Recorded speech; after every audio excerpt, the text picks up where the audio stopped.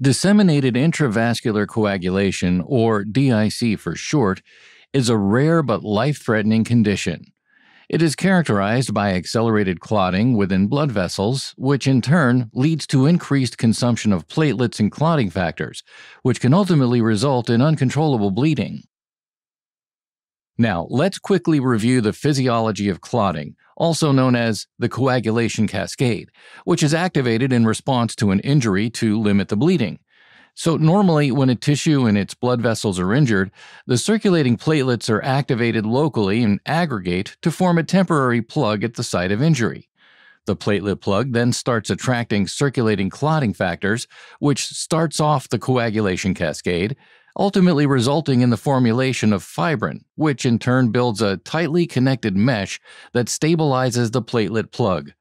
Lastly, in order to avoid excessive clotting, a protein called plasmin balances off the clotting process by breaking down the fibrin mesh and ultimately dissolving the clot through a process called fibrinolysis.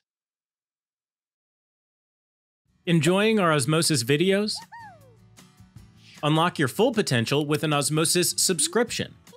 Get unlimited access to every Osmosis feature and resource with a free 7-day trial. Now, DIC is caused by the presence of an underlying disorder that triggers uncontrolled activation of the coagulation cascade. The most common cause is sepsis. Other causes include cancer, serious trauma, and obstetric complications, such as a placental abruption or amniotic fluid embolism.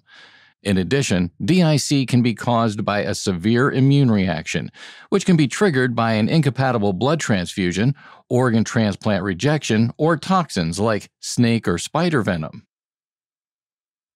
Now, the pathology of DIC develops when a severe disorder or immune reaction triggers massive systemic activation of the coagulation cascade, resulting in widespread clot formation intravascularly, hence the name disseminated intravascular coagulation. These clots can then go on and block small and mid-sized vessels, causing ischemia or necrosis of the involved tissue. Additionally, this widespread clotting leads to increased consumption of platelets and clotting factors. As a result, clients are at risk of uncontrollable and life-threatening bleeding, even from minor injuries like venipuncture sites.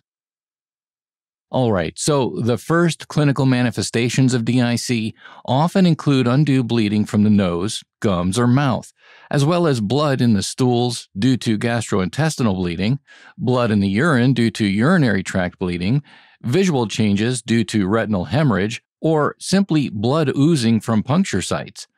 More severe manifestations of deep tissue bleeding include altered mental status, chest pain, and dyspnea, along with palpitations, tachycardia, and even shock.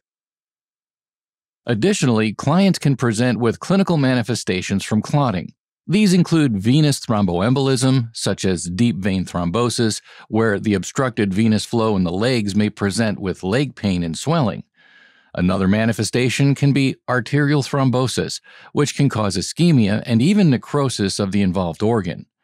Other findings may include bluish discoloration of nail beds and lips due to cyanosis, as well as complications like myocardial infarction or stroke. Ultimately, the combination of bleeding and ischemia may result in organ hypoperfusion, which may even lead to multi-organ failure.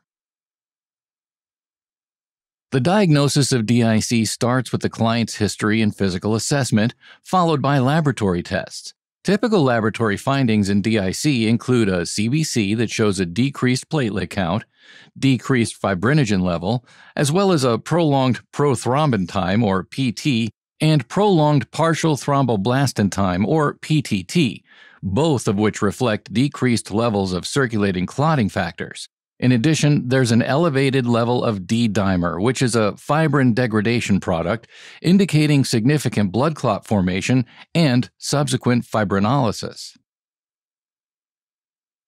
Treatment of DIC involves supportive measures, including IV fluids and blood products to replace the blood loss, as well as anticoagulant medications to counteract excessive clotting, and ventilator support in cases of respiratory failure.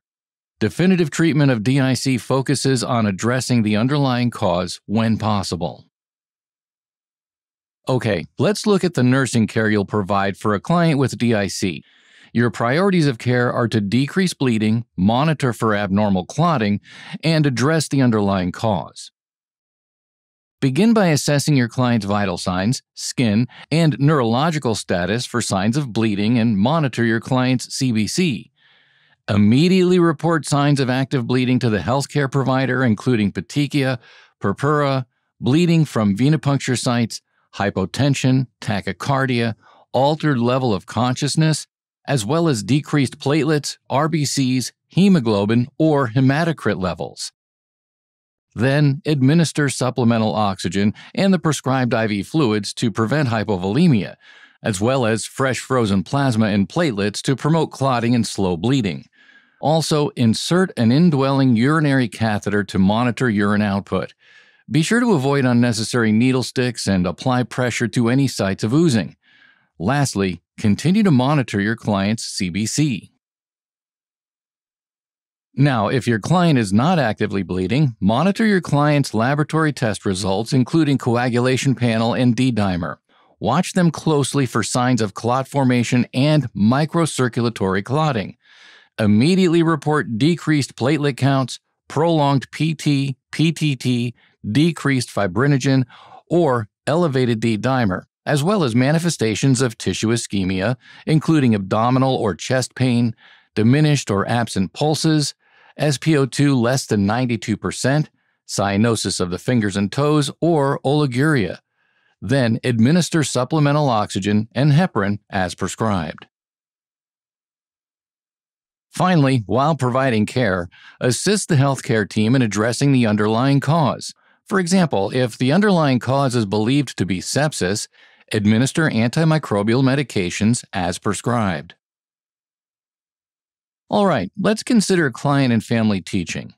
Begin by explaining that DIC is a life-threatening condition that causes excessive clotting and bleeding at the same time.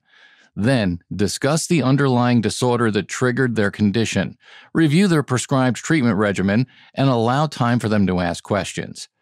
Before they're discharged home, stress the importance of keeping follow-up appointments for continued monitoring. All right, as a quick recap, DIC is a life-threatening condition characterized by accelerated, extensive clotting, which causes depletion of platelets and clotting factors and leads to uncontrolled bleeding. DIC is caused by an underlying disorder that triggers uncontrolled activation of the coagulation cascade, such as sepsis, cancer, trauma, postoperative damage, obstetric complications, or severe immune reactions like incompatible blood transfusion, organ transplant rejection, or toxins from snake or spider venom.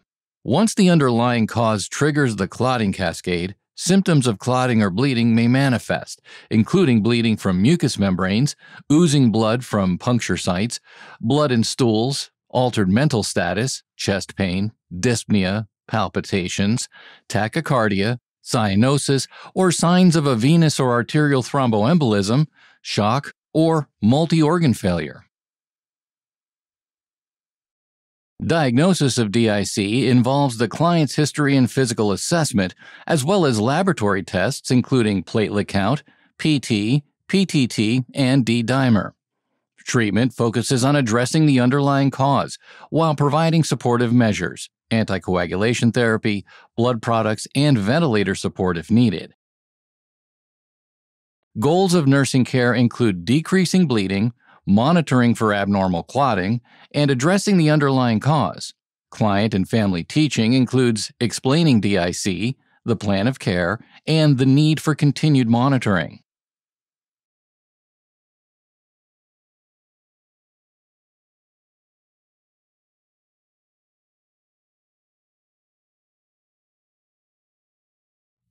Helping current and future clinicians focus, learn, retain, and thrive.